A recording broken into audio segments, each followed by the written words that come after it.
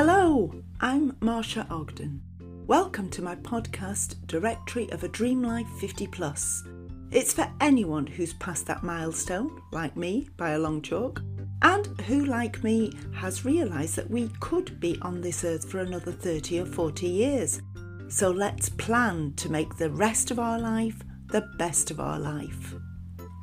Before we get started with this week's episode, can I just remind you to please review, share and subscribe to the Directory of a Dream Life 50+ podcast on whatever platform you're listening on.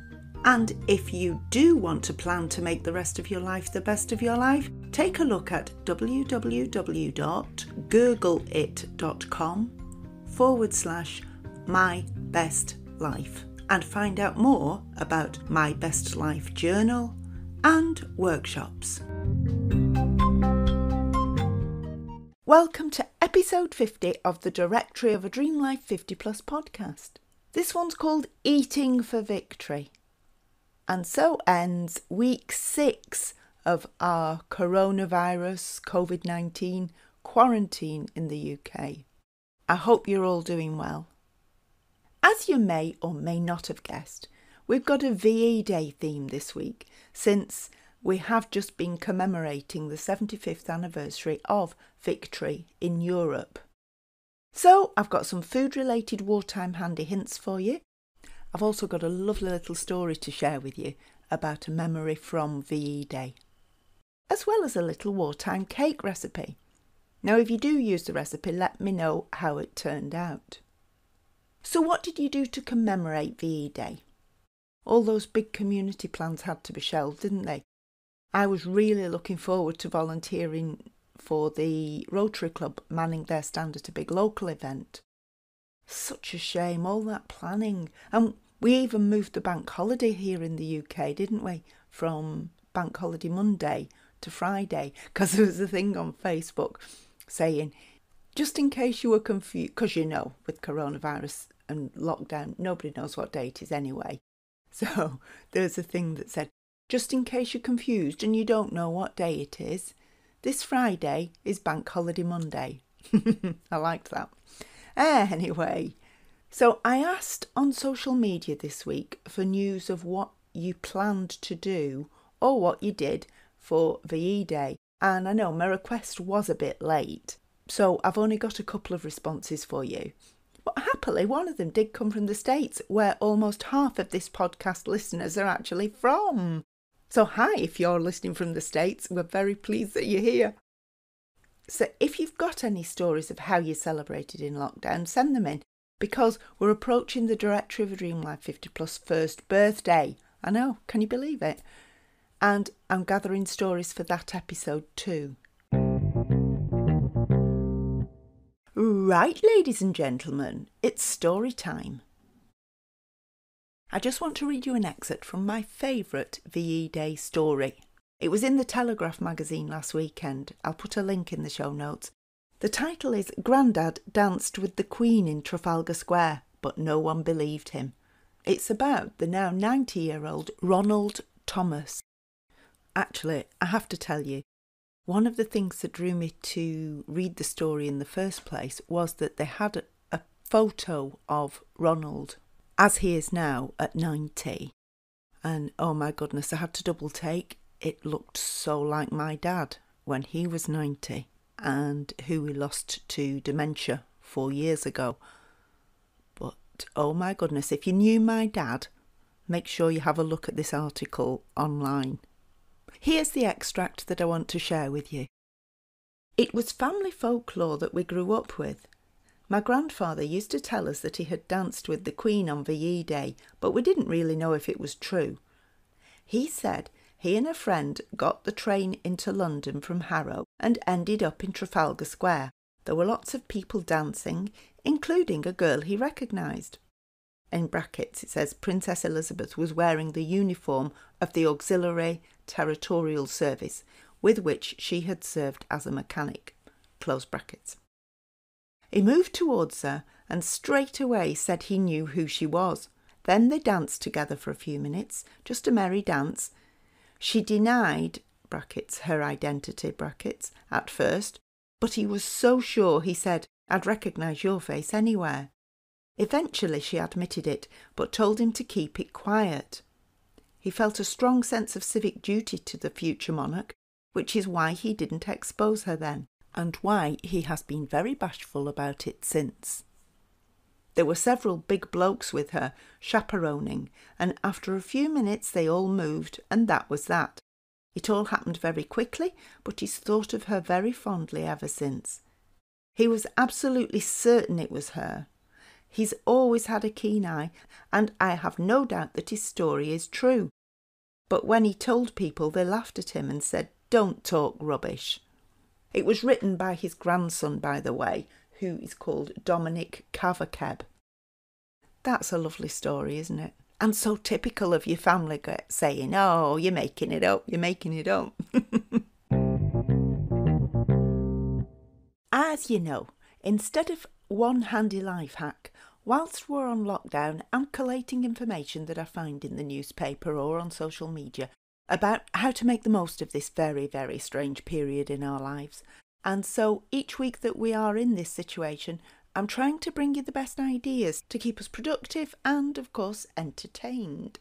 This week, keeping to the VE Day theme, here are 3 food-related tips from World War II, actually from the Ministry of Food booklet number 30.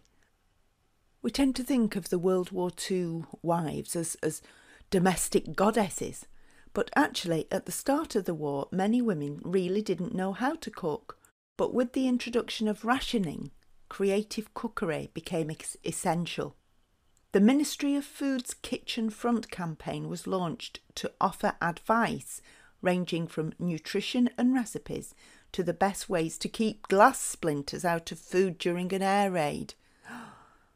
Now, we don't have that concern, fortunately, but the advice is very transferable to the situation we're in today.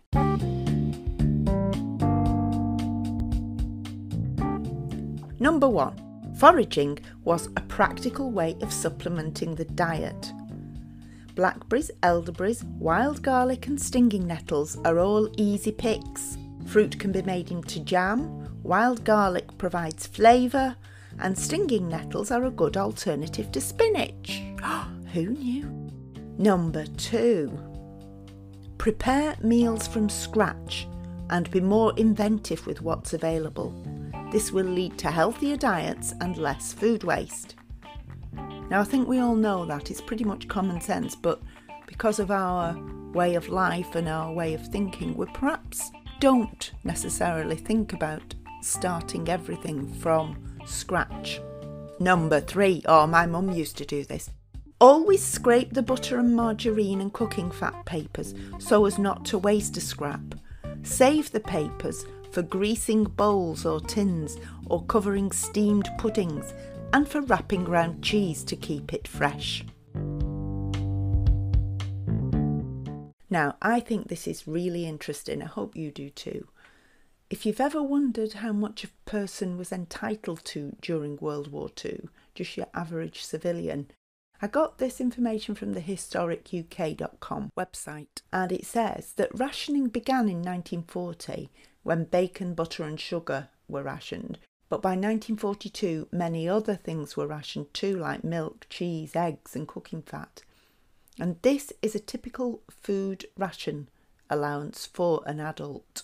I've worked it out, by the way, that 4 ounces is 113 grams, which is just about 3 or 4 thin slices of cooked meat, which was all I had in the fridge that I could compare it to. Not mine, of course, I'm vegan. It was Gary's.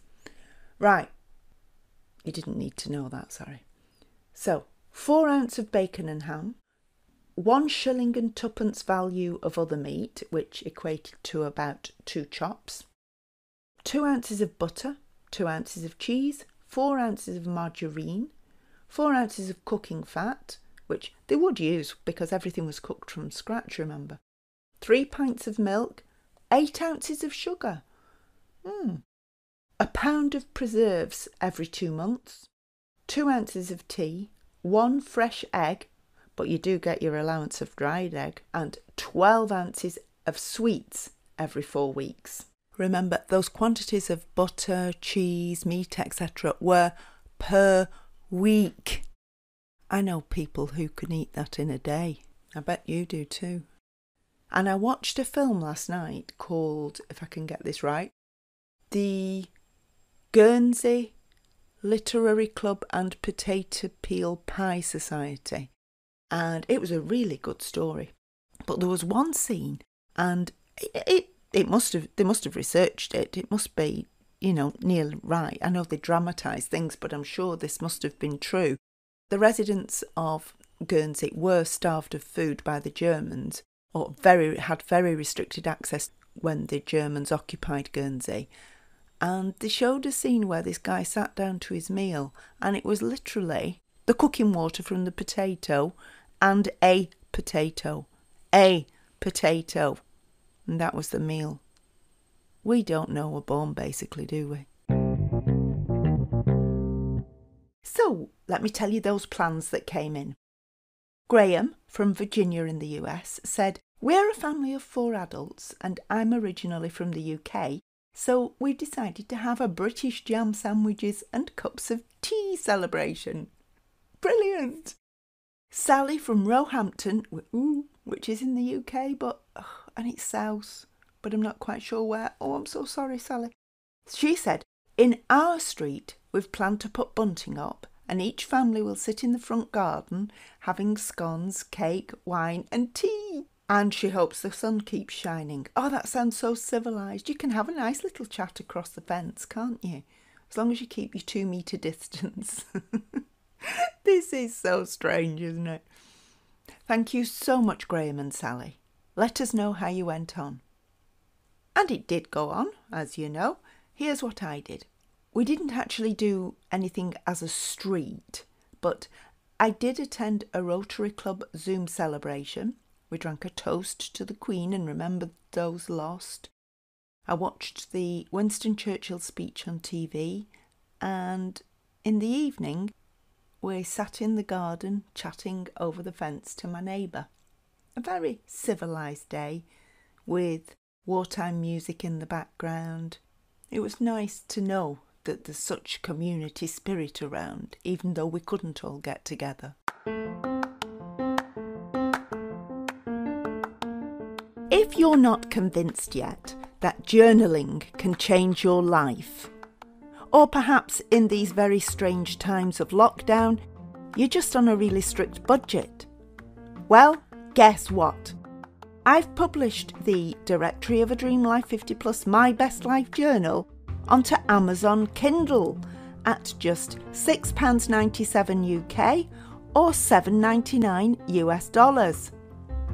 Because obviously, having published the Directory of a Dream Life 50 Plus My Best Life Journal, I am going to keep stressing the benefits of journaling. And now, do not tell me you haven't got time. My journal is a year long. It's undated, so you can start it when you want, and the pages are big, so there's lots of room for a reflection and planning. And it's not just a diary or a planner, it's a place to write your thoughts and work on breaking bad habits and developing new traits and skills. And as I say, at £6.97 it's a snip.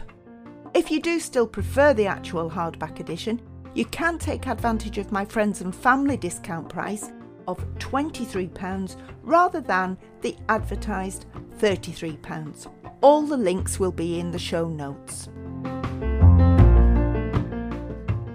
Now, have you had the baking bug recently whilst you've been at home? Because here's a little bonus. So get a pen and paper. I have to admit, I haven't tried this. I did intend to bake it before I recorded this and tell you how it turned out, because I'm a bit intrigued by it. It's an eggless cake recipe. It's the foundation plain cake recipe from the Ministry of Food Leaflet number 30. But it just seems to replace the egg with milk and water. Yeah. I don't know what that's going to do to the end result, to the texture. Anyway, here's the recipe. half a pound of plain flour and 4 teaspoons of baking powder, or half a pound of self-raising flour, a pinch of salt, 3 ounces of margarine, which of course could be plant-based, 3 ounces of sugar, a teaspoon of vanilla essence, and approximately a quarter pint of milk and water mixed. And again, it could be a milk alternative. Mix the flour, baking powder if used, and salt. Rub in the margarine and add the sugar.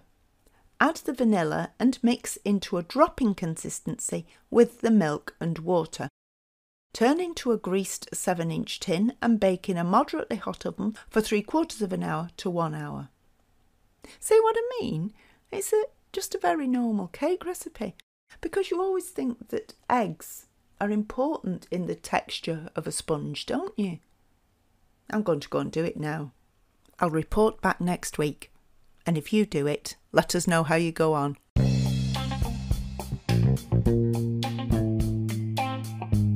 The answer to last week's quiz is citron 2CV, or de chevaux. If you want to know what the question was, you'll have to listen back to episode 49. I had the Charleston 2CV. It was the best car I've ever had. Here's this week's question. Where in London did crowds gather to celebrate VE Day? I'm sure they gathered everywhere, but I'm after the main place. As usual, no Googling, and I'll give you the answer next week. Thanks so much for listening this week. Remember to check out the deals on My Best Life Journal, because there's no time like the present to do a bit of self-reflection and get into the rhythm of keeping tabs on your mind and body self-care routine. If it is something that you thought you'll get round to one day, today is that day. Do look after yourselves, and if you need a bit of company, don't forget that you can catch up on previous Directory of a Dream Life 50 Plus podcasts on many of the podcast platforms, as well as YouTube, as well as through my website. There's a new page, directoryofadreamlife.com, and that will take you straight to all the podcast episodes. Stay safe, and remember, if we've learned anything by our age, it's that nothing is forever. We're just going through a really strange time. Chin up, or should I say, in the words of Vera Lynn, we'll meet again. Don't worry, I'm not about to burst into song. Have a great week. The Directory of a Dream Life 50 Plus podcast is created and produced by me, Marsha Ogden, and it's available on several platforms, as well as via our website. So please keep listening and tell your friends all about it. Do follow us on Instagram and Facebook too. You'll find all the relevant links in the show notes. Directory of a Dream Life 50 Plus is about making our life happier and easier. So if you do have suggestions, or if you'd like to be a guest on the show, just drop me a line at marsha@googlit.com. Have a fantastically happy week, and I'll see you next time.